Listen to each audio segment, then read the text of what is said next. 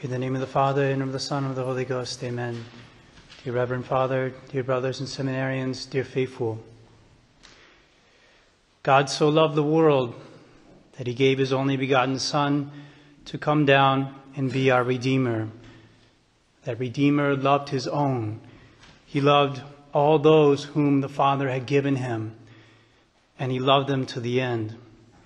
This was a love that the world had never seen manifested among human beings.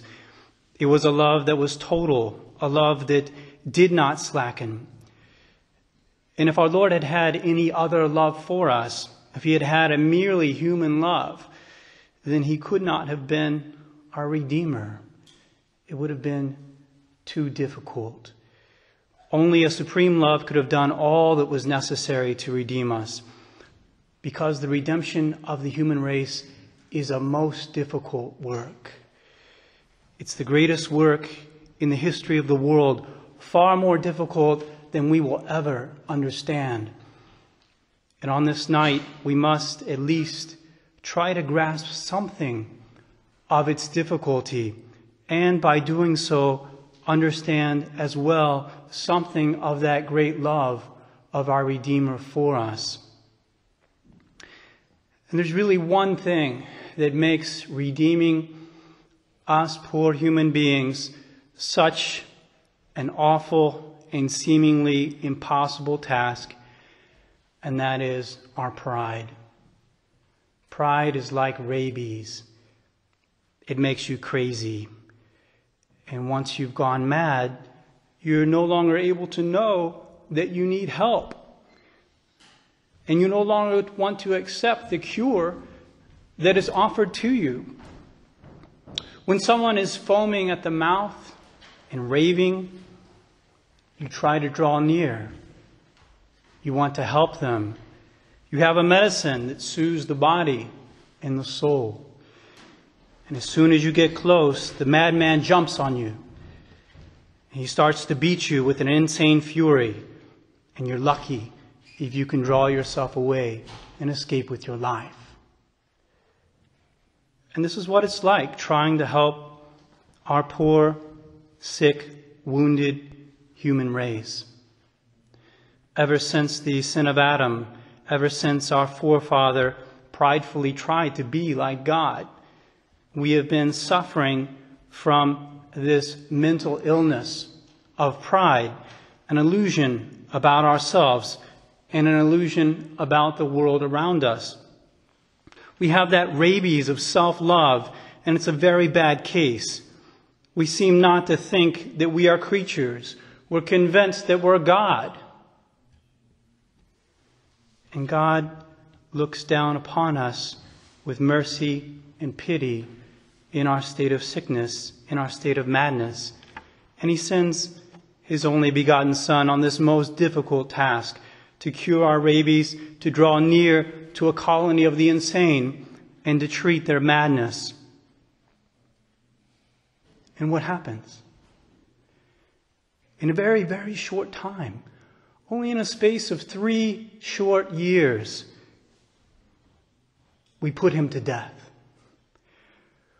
He is doing nothing but good to us. He is the most lovable person ever known. And our response is, away with him. Crucify him. Our Lord said to the Jews, I have shown you so many good works from my Father. For which of these good works do you want to stone me? And they replied, it's not because of your good works, it's because you make yourself God. You can't say that you're God. We are God. You can't take our position. If you are God, then we can't be God. Therefore, you are not God. God came down to tell us that he is God, but we would not listen because we think that we are God. This was one of the arguments that the Jews made with Pilate. We have a law that if someone says that they're God, we have to put them to death. The law says that he has to die. The evidence be damned.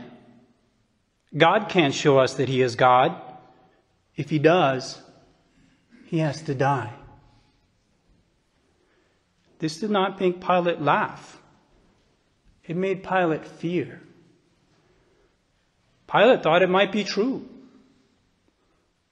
Caesar claimed to be a god, Julius Caesar. Augustus seemed to be like a god. Other Roman emperors would later claim divine honors. Nero, Caligula. It became a fashion among the Roman emperors to say that they were God. Pilate, at least, knew that he was not a god, and he was willing to accept that a god might manifest himself on this earth. He was conscious of his creaturely status. But the Jews were not. God was there in front of them. God was speaking to them. God was claiming to be God. And in their pride, they cried, "Away with him! Crucify him!" If you crucify God, it's because you will not let God be God. It's because you are usurping the throne of God. And this is what we continually do with our Adamite pride. We exalt ourselves so high. We foster our sickly illusions of greatness. We only want to hear ourselves talked about. We only want to have ourselves heard. We want everything that happens to us, everything related to us, everything that we do to be acknowledged as being special, as being extraordinary, almost, as it were, as being divine. And how very difficult this makes it to redeem us, to save us. How incurable we make ourselves. You can't medicate God because God is perfect. You can't medicate someone who does not need any cure, who already has all that he needs. This is the state that we find ourselves in often in this modern world. Nobody wants a redeemer because they think that they don't need one. They're already perfect. They don't need any help from anybody, including and especially God. You need a very, very special Redeemer to save those who are infected with this Adamite pride. You need a very loving Redeemer, one who is able to love those who have made themselves unlovable. For there is nothing so unloving and so unlovable as human pride. We need a Redeemer who will not just love us, but who will love us to the end. In other words, who will love us completely. Who will love us so much that he will do whatever is necessary to cure us, even if it involved difficult things and things that require long and persevering effort. And this is exactly the type of Redeemer that God has given us. Or rather, I should say, this is exactly the type of Redeemer that God has made himself when he takes flesh.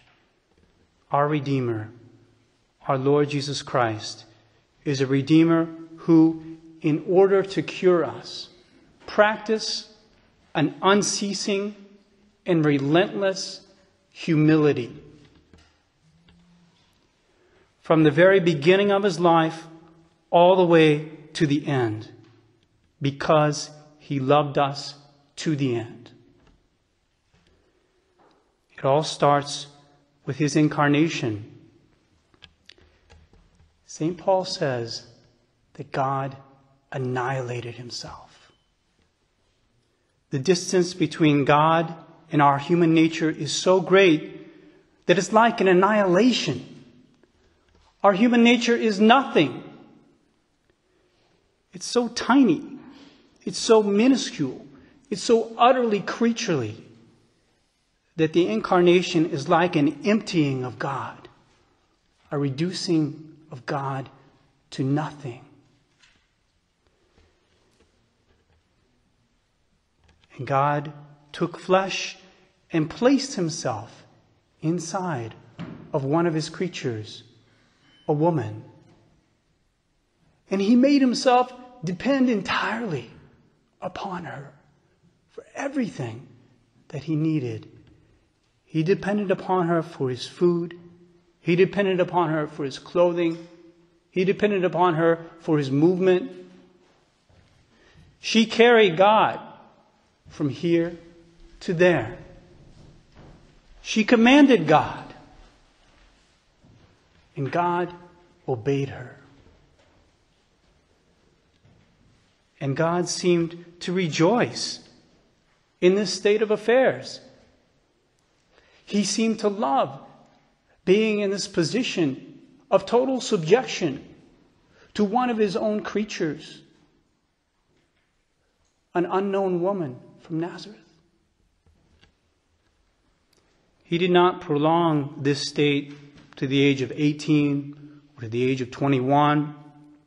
He let it continue many years after adulthood, and he only entered into his public life after his mother more or less commanded him to at the wedding feast of Cana. My hour has not yet come. But she says, no, your hour has come. Now I give you the permission. And how many times during that public life did the people want to glorify him, and he would not let them? He quickly disappeared after working his extraordinary signs. He told those who were cured, don't tell anybody. Don't report my miracles. There was even one occasion when he told the devil himself to be silent when the devil was praising him. People were always chasing after him. They were always wanting to make him king. But he would not let them. He was always stopping them. There was only one exception. And this exception, this willingness on the part of our Lord to relax somewhat his law of total humility for himself, was in order to fulfill a prophecy. And this is what the prophecy said. Behold, thy king comes to thee meek and seated upon an ass. The one moment of triumph that our Lord allows, even that must be a moment of humility because of his love for us. The one moment that we as the human race are acclaiming God upon earth. Aren't we saying to ourselves, can't we at least get him a horse? Can we get him at least a nobler beast? I don't ask for a chariot with an entourage of 100 men to surround him. Can we not at least get him something a bit nobler than a donkey? No, he will ride on this immature donkey and have 12 fishermen as his attendants, as the members of his royal court. And this brings us to the Last Supper, that last meal of the most humble Redeemer with those most humble followers that he chose for himself. The love that our Lord showed us during his entire life, the love that led him to empty himself over and over again, that love would be manifested to the highest degree on Holy Thursday night, and then all the more tomorrow on Good Friday. After all the time that our Lord has spent with the apostles, they are still infected with this rabies of pride that makes them blind and delusional. And it's his last night with them. It's his last opportunity, as it were, to cure them in their presence, to apply his healing ministrations to this terrible wound that afflicts them and afflicts us. The one thing that will make us lose everything, that will make us lose our souls. Our Lord knows that what he does on that night will be remembered always, that it will be recounted and commemorated for thousands of years until the end of the world. And so, Jesus, knowing that the hour had come for him to pass out of this world to the Father, having loved his own who were in the world, he loved them to the end. Because it was his last night, and because he loves them completely. These are the two reasons that St. John gives for what he does next. And we all know what that is. He rises from the table. He girds himself. He stoops down, and one by one, he washes the feet of each of his apostles. Do you know what I have done to you? He says to them. This is not an arbitrary action. It has a meaning. You were supposed to learn from it. You call me Master and Lord, and I am your Master. And so, if I am your Master and I have washed your feet, if I am the greatest among you and I am washing feet, then you must wash others' feet. For I have given you an example that as I have done to you, so you also should do. If you know these things, blessed shall you be if you do them. This is your cure. This is your salvation. This is your beatitude. If you will be saved. Otherwise, you will be damned forever. I do not speak of you all. I know whom I have chosen. Does this cure the apostles? Does this wake them up from their sickly dreams of self-importance? No, indeed. After this great act on the part of our Lord, Luke tells us that a dispute rose amongst them. Which of them was reputed to be the greatest? Who do you think's better, me or you? I think I'm better. I'm smarter. I'm more handsome than you are. Remember what I did the other day? Wasn't that fantastic? I think our Master likes me more than he likes you.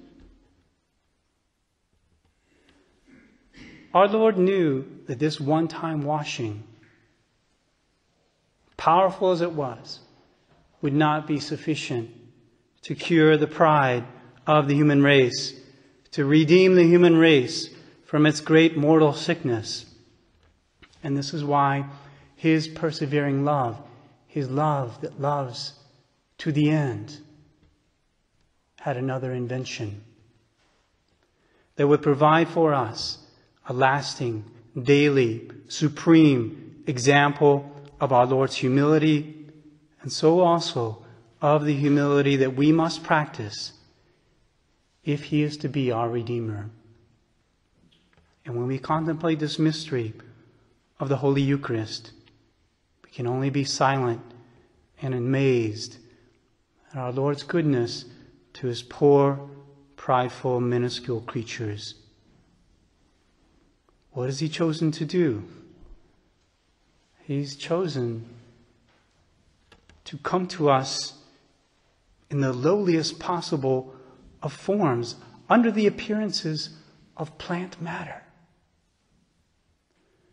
And not just any plant matter.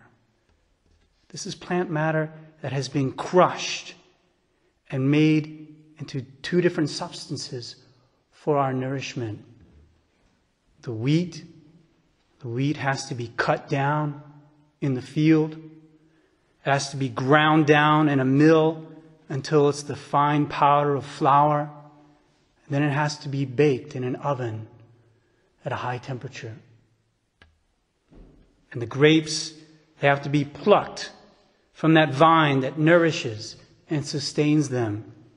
And then they have to be trodden underfoot until all the juice comes out of them and they are just left as a heap of flattened skins and pulp.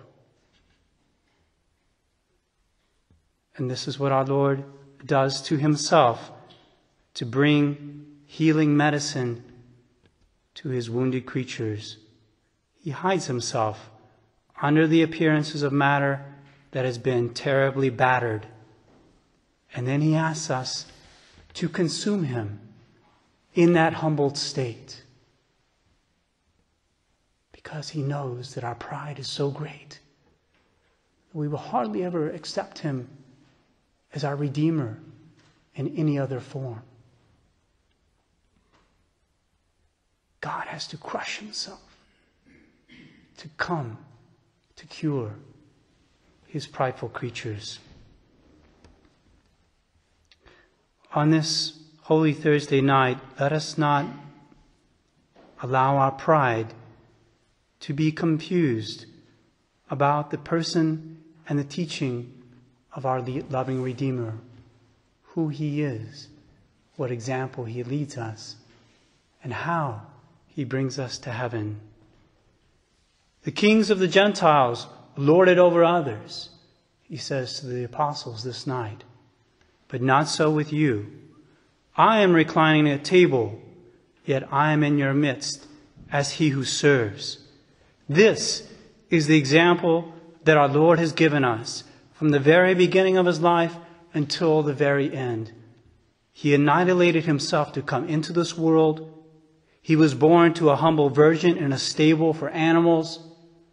He spent 30 years of his life in obedience to Our Lady in complete obscurity. He continually fled from all honors. He associated with the poor, the humble, and sinners. And tomorrow, he dies naked on a cross in the public view of the whole of Israel.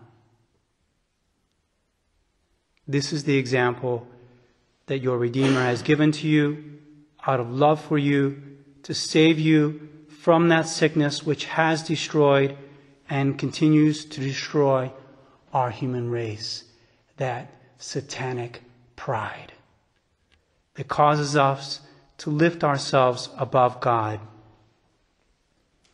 So tonight, as we accompany our Lord to the Garden of Olives and contemplate him smashed down flat on the earth under the burden of our sinful pride, let us thank him for his great love for us. Let us thank him that he would come to be such a Redeemer for us in order to save us. I give thee thanks, we can say with St. Louis de Montfort. I give thee thanks for that thou hast annihilated thyself, taking the form of a slave in order to rescue me from the cruel slavery of the devil.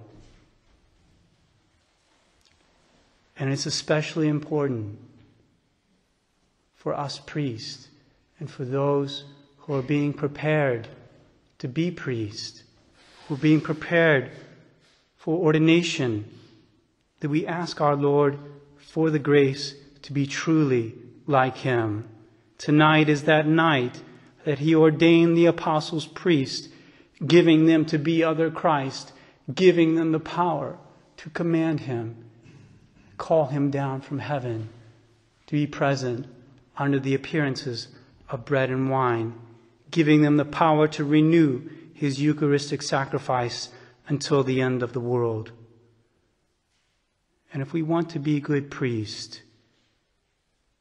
the whole thing is that we have to be like Christ.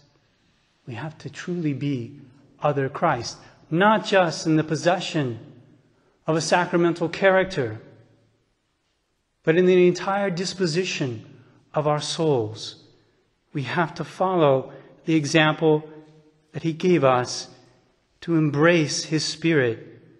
We have to not only grasp who our Redeemer is and what it means to follow him, we must also grasp what it means to redeem others. How do we save souls? How do we bring them to salvation? There is no other way but the way in which our Redeemer has saved us.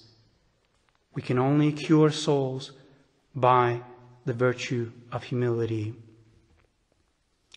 Jesus, meek and humble of heart, make us priests like unto your own heart.